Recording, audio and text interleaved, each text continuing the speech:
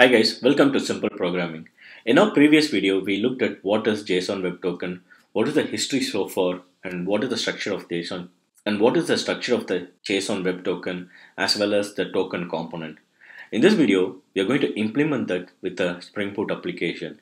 We are going to take the basic implementation of JSON Web Token in this Part 1 series.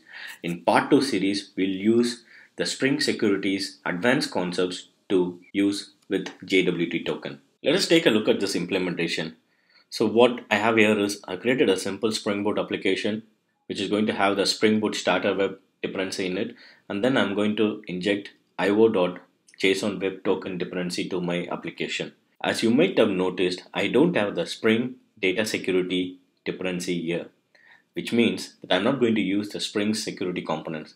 I'm going to just use a simple filter to show you how to use JWT. I'm just going to use a filter bin to authenticate using JWT, which is to give you an idea of how the basic JWT works. Let's quickly go to our filter. So my filter is a generic filter bin, and I'm going to override the do filter. Okay. So what I have done here is I'm going to accept an authorization here, which is going to be a header, and this authorization is going to contain the actual token along with another element which is called the bearer. So this bearer is nothing but a text that prefix the token. You can very well mention it to be token, or you can even mention your own name here, like let's say John, or in some cases you can give your application also here. So this is like an initial step to validate before you actually check the token. Okay. So in this case, I'm going to keep it simple, bearer. So if my header is null, or if doesn't starts with bearer, then I'm going to throw an error right away saying that you're unauthorized.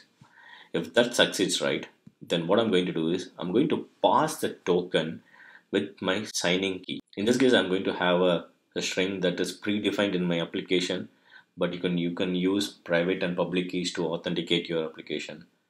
So I'm going to set my signing key, and then I'm going to pass the token with pass claims, which is going to give me the claims associated with the token, because the token comprises of header, payload, and the signature. So it's going to pass the token and give me the different objects present in the token in the claims object. I'm going to set it in the request and then continue my filtering chain.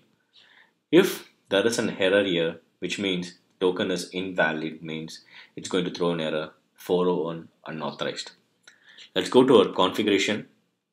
It's going to be a simple configuration. I'm going to auto-wire my filter here, and I'm going to create a filter registration bean, which is going to register this JWT filter, and then I'm going to add a URL pattern for which the filter has to be applied, and I'm going to apply this filter on all secured URIs. Let's go to our application.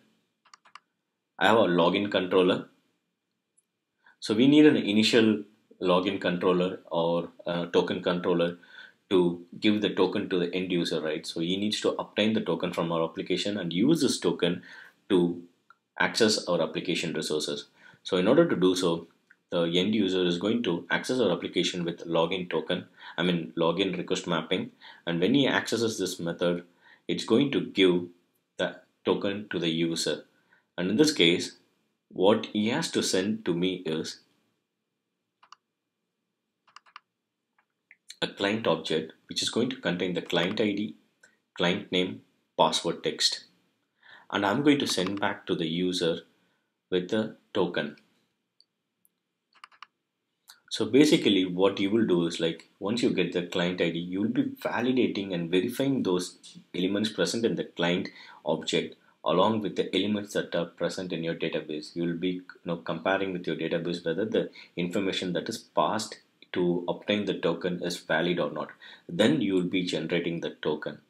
So here I'm going to use the jwts.builder to build my token. You could see here I'm going to set the subject, which is going to be my client name, and I'm going to set my customized roles, which is going to be user, and I'm going to set at what time it was issued, and I'm going to sign it with the signature algorithm HS256. There are multiple algorithms available which you can use to secure your application. And in order to sign this algorithm, I'm going to use my, the predefined key. So then I have my application controller, which is the actual resource where the user needs to access with the help of a token. So in order to access this URI, he needs to include the token. If the user tries to access this resource without a token, it should throw an unauthorized exception. So that's pretty much a very simple example of JWT configuration with Spring Boot application. So let's quickly run this application and let's examine the behavior in Postman. Alright, our application is up and running. Now let's go to our Postman. So now Postman, what we are going to do is we're going to access the login with the post request. The body is going to contain client ID, which is going to be let's say retail, and the client name, let's say retail 12345. The client name is going to be, let's say, Walmart.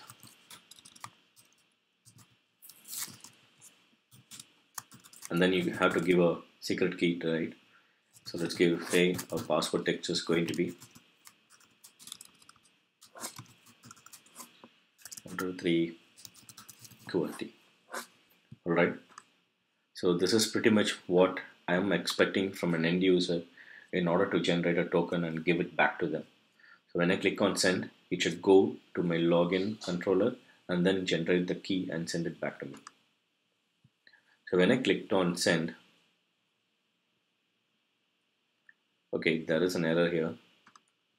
Oh, the client ID is a integer.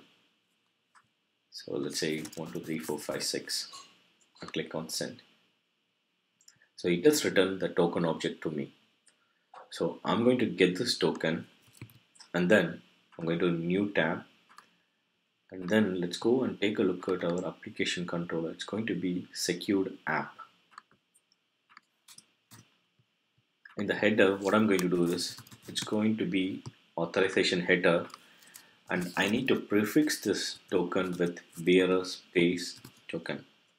So now when I click on send, it should give me a response. Click on send. Okay, sorry, so the port is 9001. Click on send. I'm getting welcome, you're secure. Let's try to remove this and click on send. We have got our error response here, which is 401 unauthorized. So now do you see how this JWT token works with Spring Boot application without Spring security components? In our next video, we are going to use the Spring security components and code it in a more professional way. Thanks for watching guys, and please subscribe for more such videos.